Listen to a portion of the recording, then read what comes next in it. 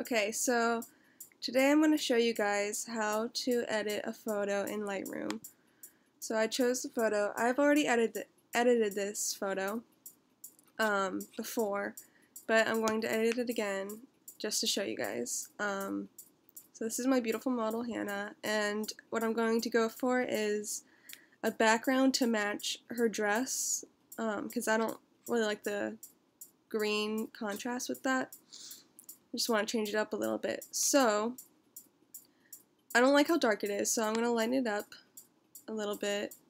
And then,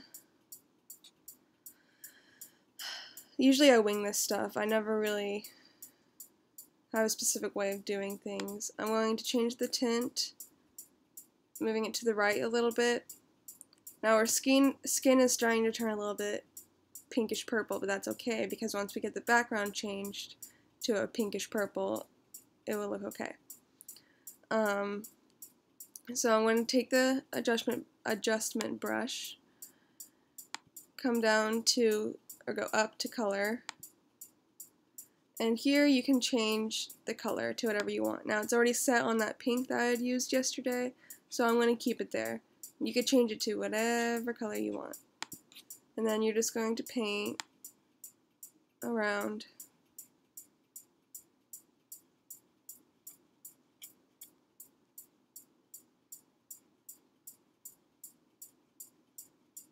And it's fine if you paint somewhere you don't want to, like on her face or on her dress, because you can always go back and erase it.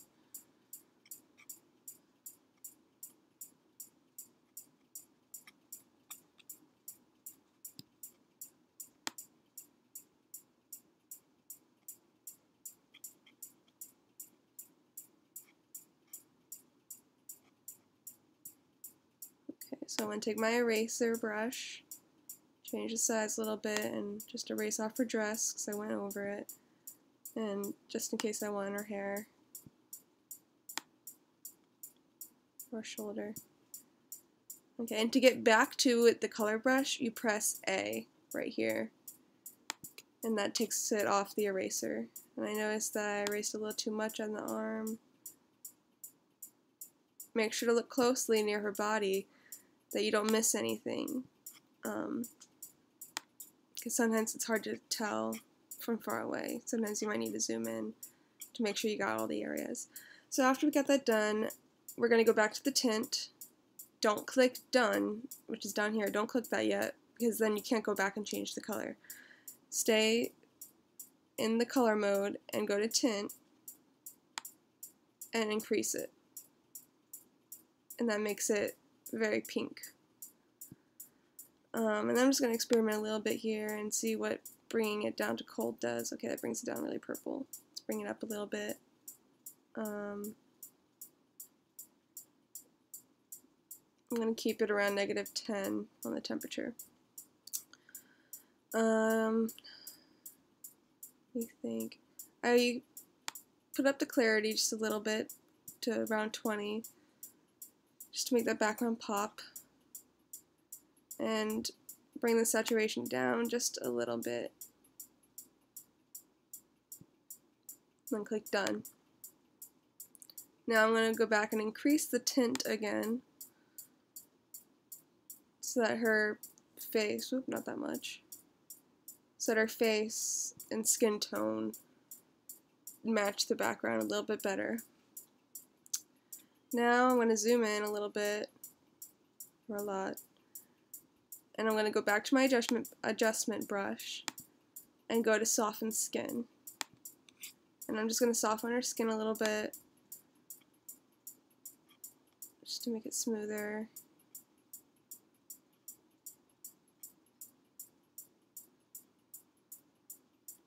Make sure not to go over the eyes or the eyebrows. And then I'm going to, if you notice on the soften skin option, the clarity is all the way down. And that means the lower it is, the softer the skin. And I want to increase it a little bit just because I don't want it to look overly smooth. So I always increase it just a hair. And then done. Now I want to do that again by the chin. Just go over it again. And around the eyes. And increase that clarity again so it's not as smooth. Then I go back to the adjustment brush and go to Iris Enhance. Now you can change the eyes in two different ways. You can do Iris Enhance, or you can use the dodge and burn tool. You can use the dodge to line up the catch light and use the burn to darken like the ring of her eyes or the pupil of her eyes. So you could do it that way or use the Iris Enhance. I do both depending on what I'm feeling. So I just do the whole eye. Make sure not to do the actual white of her eye because it will look overly done. I actually got a little bit on the white, I think. Just erase that. Go back to A. I'm going to zoom out. And see how our eyes look, and I might increase the exposure a little bit just to make them pop a little bit more. So there's that. I'm going to increase the contrast just till around 10. And then decrease the saturation. See how that looks. Gives it more of that darker gray tone. And then I'm going to increase the clarity around between 20 and 30. Maybe around 20. And then I'm going to think for a little bit on what I need to do.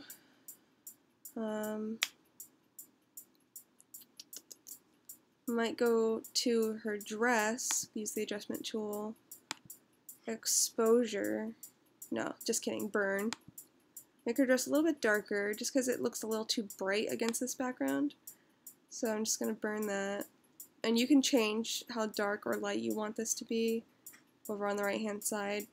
You can change all that. And I like how it is right there, so I'm going to keep that. And then yesterday I was just playing around on the Lightroom presets, and I noticed that I kind of liked how Vignette 1 looked. It just darkens the corners a little bit, and I just like that for a more mysterious look. Now I'm going to look at the before and after, which is right down here on the bottom, the two pictures that look like Ys. You can click that and you can see the before and after, and if you keep clicking it, it shows you different versions on how to see it. Since it's a horizontal photo, I like to view it with one on bottom, one on top. So I like the before and after, and I'm just going to see what it looks like if I increase the exposure a little bit. Nope, don't like it. Never mind, I'm going to go back down. And I think that's all I'm going to do for this photo. So let me show you the before and after again. I really like the before and after. I like how I figured out how to change the colors, and I hope this helped you too. Hopefully I'll be doing more photos like this where I'm changing the backgrounds, and yeah, hope you enjoyed it and that it helped you. Bye.